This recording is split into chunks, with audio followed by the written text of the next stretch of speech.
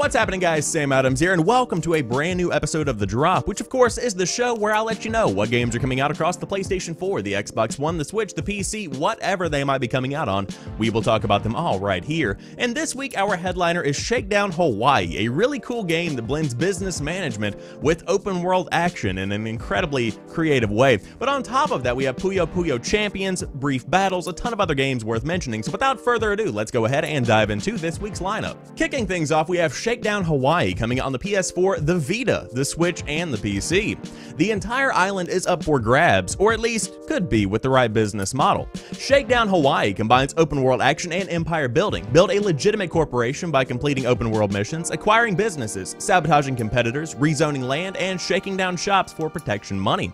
Shakedown Hawaii parodies big business and the most absurd business practices that go alongside. You are the CEO, and questionable subsidiaries, misleading ads, fine print, hidden service fees, and marketing spin are the tools of your trade. From the boardroom to the streets, build your corporate empire and destroy the competition. To begin, I love, adore, and admire the concept of this game because it blends seedy business practices with something like an open world action game like Retro City Rampage that came out in 2015. But when it comes down to it, I just love the fact that it's subliminally calling out corporate America for being what it is, and that's an under-the-table marketing Never mind, I'm not going to get into that. This game looks fantastic, so if you do want to dive in and check out one of the most interesting indies coming out in 2019, without a doubt, check out Shakedown Hawaii, again coming out this week on the PS4, the Vita, the PC, and the Nintendo Switch. Next up, we've got Puyo Puyo Champions coming out on the PS4, the Xbox One, the Switch, and the PC. Easy to learn, tough to master. Jump straight into fast-paced puzzle action with features fit for both friendly rivalries and competitive tournaments in Puyo Puyo Champions. Challenge your friends and family in local multiplayer or compete against players from around the world through online matchmaking. Built for all ages, this classic puzzle game comes with a surprisingly competitive edge. Craft strategic chains and drop devastating attacks with your favorite characters from over 25 years of Puyo Puyo history. Competitive multiplayer modes feature fan-favorite rule sets from Puyo Puyo 2 and Puyo Puyo Fever.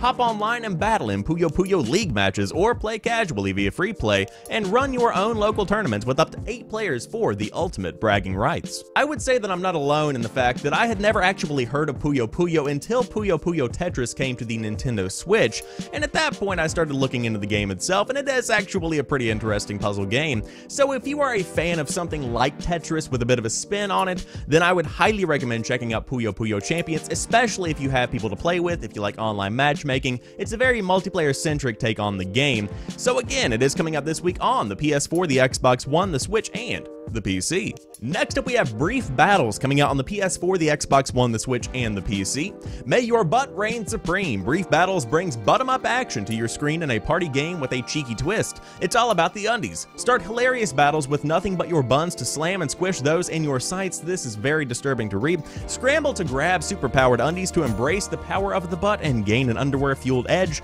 over your friends as you strive to prove who has the mightiest buns. And now some bullet points. Multiplayer mayhem. Gather up to 3 friends to dominate in classic or ridiculous underpants-themed game modes. Solo and co-op challenges. Test your skills in solo challenges or battle beasties with a friend. Nimble Under Warriors. Play as one of 6 cute, plump, wobbly characters and unlock charming crossover skins. Super-powered undies. Conquer foes with buns of steel, toxic tighty-whities, flaming hot pants, and more.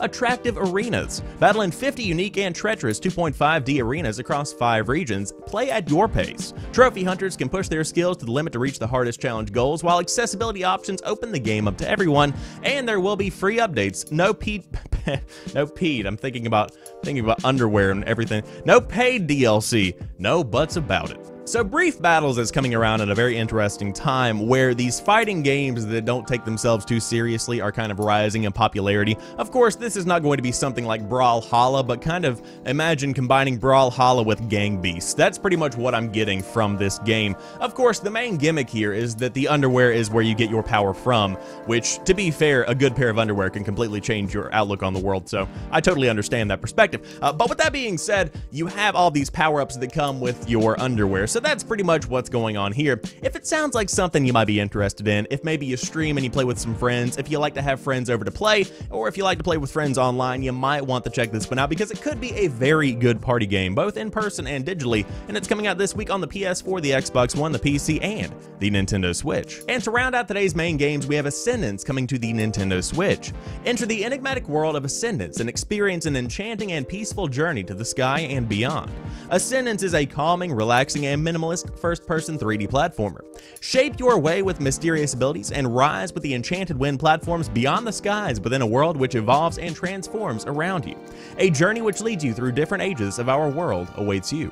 And now some features. Minimalistic and low poly aesthetics with colorful and vibrant vistas. Peaceful and playful, easy to play and progress at your own pace. An emotional and enchanting soundtrack will accompany you on your journey. Smooth platforming and flying gameplay, hidden secrets to find, 3 different visually unique levels, a mysterious surprise awaiting you at the end, and even more levels, mechanics, and time modes with a future update. Now before we go into this, I want to say the game is out right now on Steam and it's $4. So go into this with that kind of perspective. On top of that, the game also has relatively negative reviews because of the fact that it's relatively short and it doesn't do this style of game as well as a game called Refunct, which is also on Steam and has overwhelmingly positive reviews. Very popular game. But with that being said, on the Nintendo Switch, of course, this is a different version of the game, a different build, if you will. Everything has been ported over and made accessible for the Nintendo Switch, so a couple of the technical issues people might have had are probably gone by now, and on top of that, more updates are going to be coming to add new modes, etc.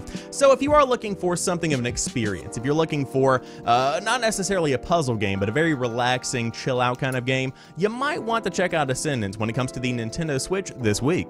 And to round out today's entire show, we have one honorable mention, which is that Yakuza Kiwami 2 is finally coming to the PC. And so that rounds out today's episode of The Drop. If you did enjoy this one, be sure to drop me a like down below and let me know in the comments section what games caught your eye, if any. Of course, as I said, a relatively light week, but still some pretty good diamonds in the rough.